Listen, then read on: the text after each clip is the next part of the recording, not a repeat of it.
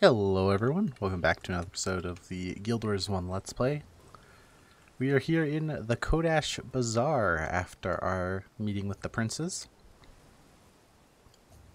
Let's have us a little... We're going to do our normal exploration of the outpost right after I pick up the quest here from Royal Food Taster Rendu. Ah yes, Vaun the Venerable, the unknown until now Kournan playwright, has graciously rented out the Bokka Amphitheater from none other than the esteemed Bokka the Magnificent himself. He has a very special performance that he says will sweep Vabi by storm. His facility has invitations for you for a rehearsal to the upcoming performance. Will you attend? I love theater. We need to talk to Kahani first, though. It sounds like a trap. I wonder. But I was talking about the foreshadowing. And this is actually mentioned in the previous mission when they were talking about a new Kournan play coming. So this is the capital city of Vabi, and it's really cool. It's one of my favorite capital cities in the game, so we're probably going to take a little bit here and just have a little bit of an exploration. Considered the best market in Vabi, where the rare, the strange, and the unique are all for sale. If you can't get it here, it simply isn't worth getting. Here, all of Vabi trades, mingles, and gossips. I've always felt like, to a degree, when they got to Vabi, they ran out of steam, because Vabi feels kind of underdeveloped compared to the other regions, despite the fact that I think it looks the coolest. So there's like a little forge over here with an armor, some of those trade stalls we could see, some more water, plants all growing up these nice ornate rims, some more water features, and this blue stone, that's really cool. Some floating like towers off and around the distance. Here's all the heroes and everything up here at the top, kind of. Come down to the other side. There's more like market stalls over here with all the different kind of vendors and everything. There's like almost like a palace back up there that we can't get into.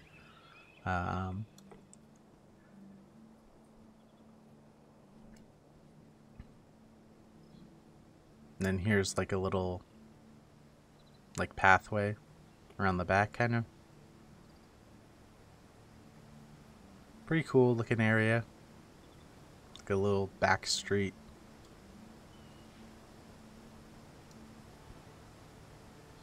And there's a couple areas over here we can go look at real quick. There's this little overlook here with like this little cliff and this area here that's pretty awesome. And then we're gonna have a little look over here where there's randomly a chest and a portal over here. I've never actually noticed this, but it goes to Vitendi Valley. Interesting. Yeah, just a little side entrance. This main town is actually pretty cool in that it kind of spills out into the explorable area around it. There's a lot of like parts of the bazaar and stuff that are around the bazaar, but not necessarily in the outpost. Kind of cool. Kind of wish they did more of that. Definitely makes it feel a lot bigger, a lot more alive.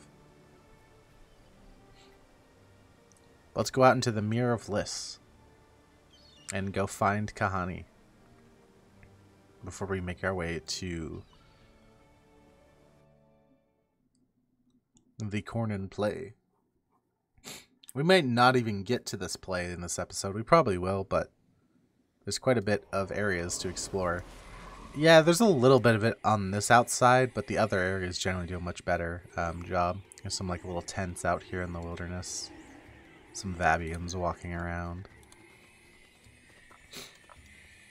Vabian guard.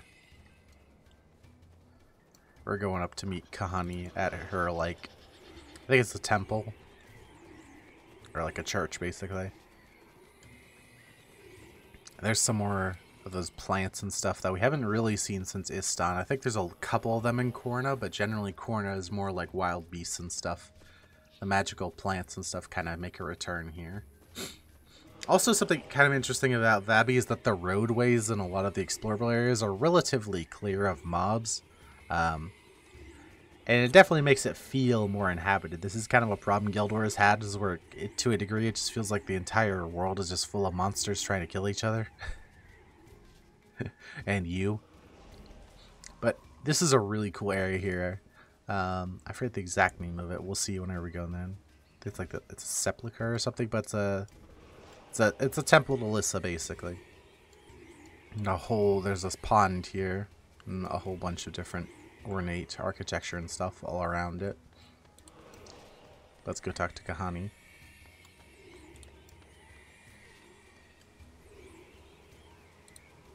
Prince Bokka rented out his theater to some Kournan upstart director. That just doesn't seem right. With Fresh's forces moving in under the guise of protecting the princes, there might be more to this than meets the eye. When it comes to picking performances for his venue, Prince Bokka is a persnickety one. It could be the perfect time to schmooze Bokka into helping the Istani fight Varish. Good idea. Let's go see his Lardnificent. But first, let's grab the outpost while we're here. Grand Court of Sebelkin. That's what this place is called. Sebelkin.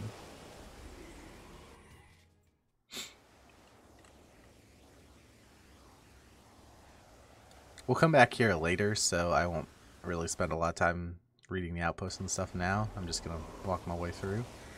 More of these carpet bridges, which again, super cool, but oh my gosh, must it be annoying to walk over wet carpet, flying wet carpet. That sounds wrong. It doesn't. Oh, this is cool.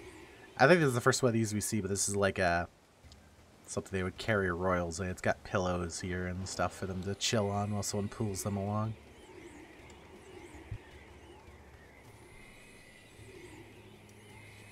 Let's keep on going this way. A little bit more of the kind of wilder area.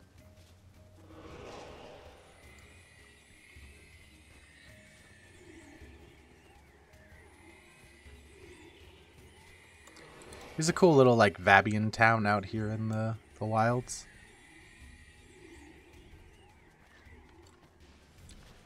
A Jahai rat up there. That'd be another pet we could get. We could have gotten Margaret. Here's some roaring ethers. These are mesmers.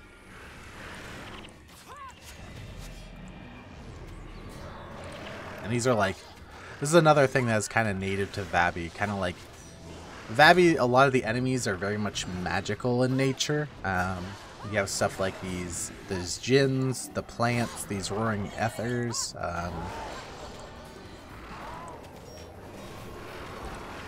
Even though they don't specifically mention it, you kind of get the idea that Vabi is a bit more magical than the other regions. Or at least I always got the impression that Vabi was a bit more magical than the other regions.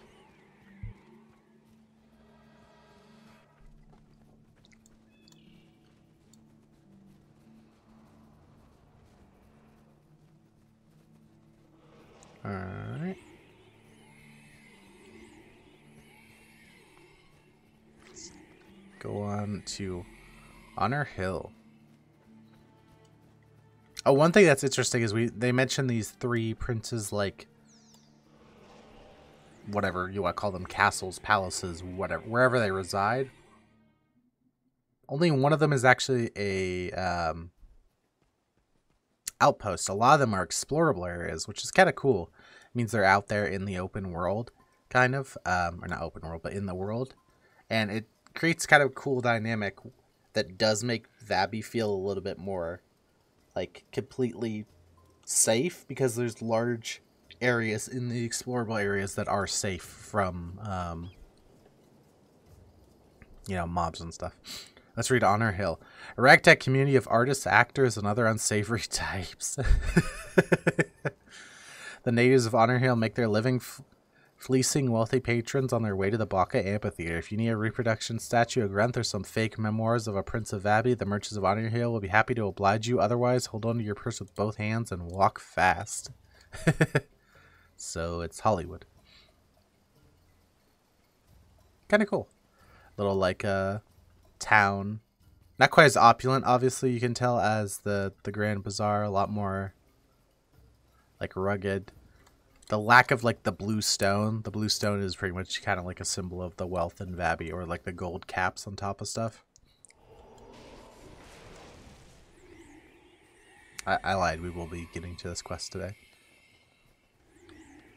But we are on our way, Resplendent Mancoon, we are on our way to the Bokka Amphitheater. And this is like Bokka's palace. It's a big lavish palace. So let's have us a little look-see.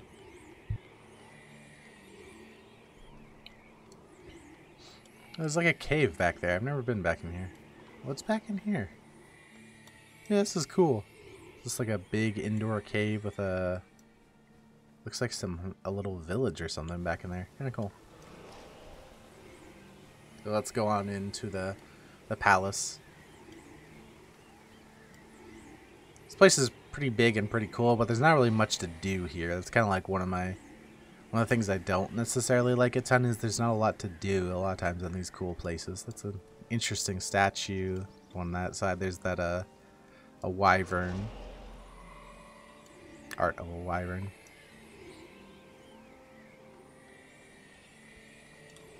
This place could be a little bit of a maze, so I'm kind of hoping I know where I remember where I'm going. It's just in my subconscious somewhere. I think we're going this way. We get a Prince Bokka.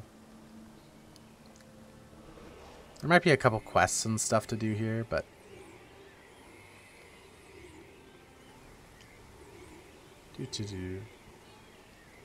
Vabian nobles and all kinds of individuals, all kinds of named characters actually. A lot of named characters here. Which is pretty interesting. Normally, I wonder if these are people. Like if these are people who worked on stuff or they're anagrams for people or something. Like, because there's a lot of people here with specific names, and I don't think they have any reason to have specific names besides just they wanted to do it. Instead of just calling them, you know, Vabian noble or whatever. So here is Prince Bokka's like palace room with these big couches and big pillows and stuff on them. What's out here? Is this just like a balcony? Yeah. Oh, there's one of those floating gardens. They're called floating gardens. I believe that's what they're called. That's one of those over there. Okay, cool. Let's talk to the prince.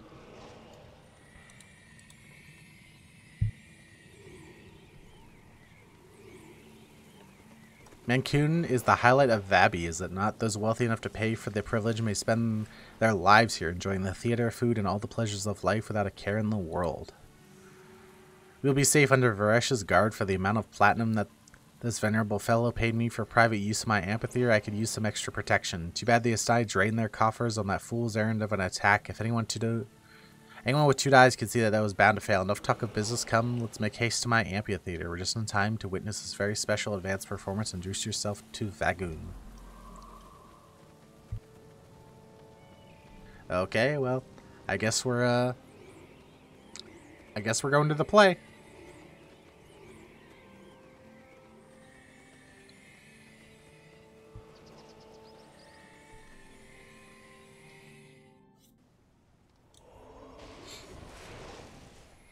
The Bokka Amphitheater.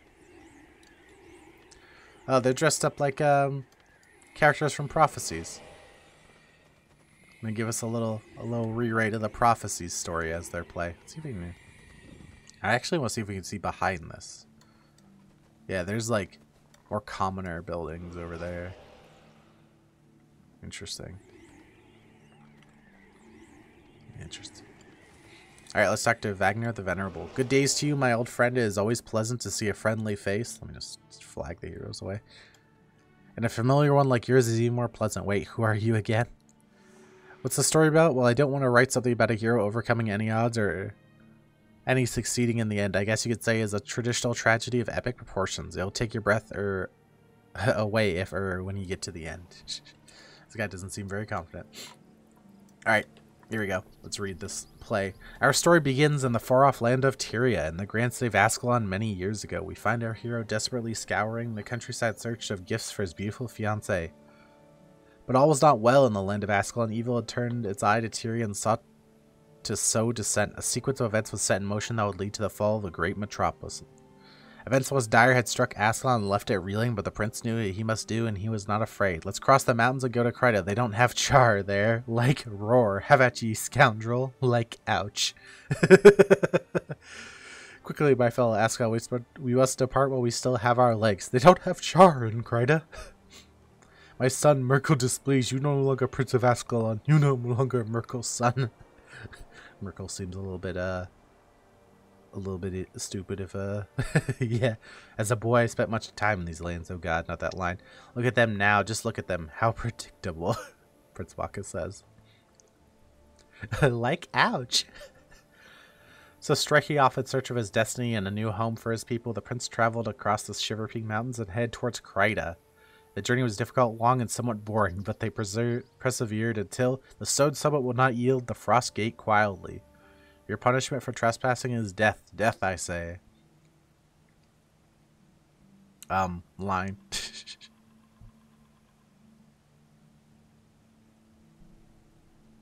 It's you cannot save me. Man, these guys aren't very good, are they?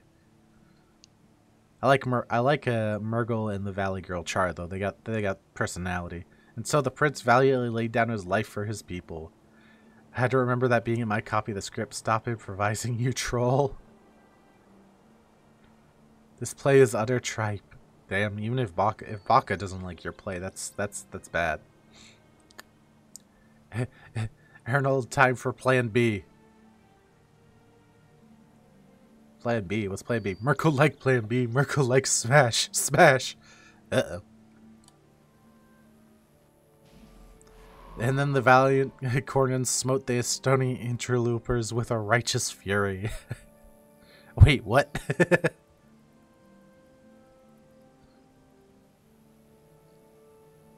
This is my favorite part. Oh, great.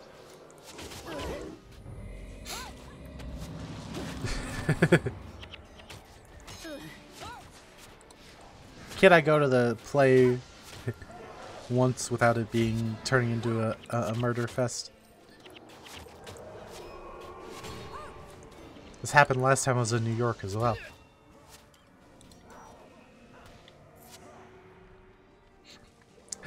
Oh my, this is not good. Not good at all. Verish must have changed your mind. I must hurry to the safety of Adashim. Okay. Now let's head back to Honor Hill and talk to Royal Finance Minister Ulda. How embarrassing. The esteemed Prince Bokka sends his apologies. He has since made haste to safer grounds, but left this with me to give to you. Okay. So Prince Bokka has run off to somewhere called Adashim. So maybe we'll learn what that's about soon. But that's going to be all for today's episode. I want to thank you for coming out, and I hope you have a great day. I will see you in the next one. Bye-bye.